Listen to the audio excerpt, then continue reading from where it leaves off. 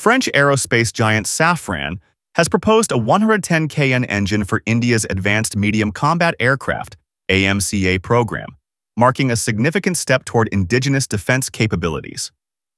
This engine, developed in collaboration with India's DRDO, will be a clean sheet design tailored to meet the AMCA's requirements, including supercruise capability and adaptability to India's challenging operational environment.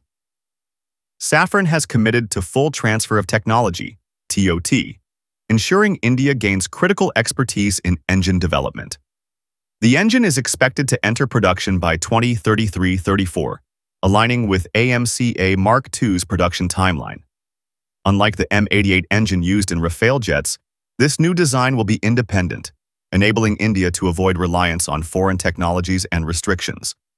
The high-thrust engine will power AMCA's advanced stealth and avionics systems while maintaining performance in extreme conditions, such as high temperatures.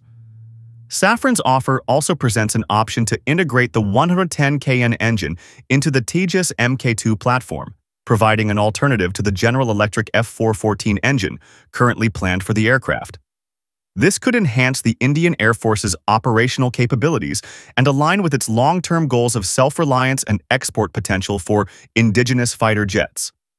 This collaboration represents a strategic milestone for India's defense sector, as it not only advances AMCA development but also strengthens India-France defense ties,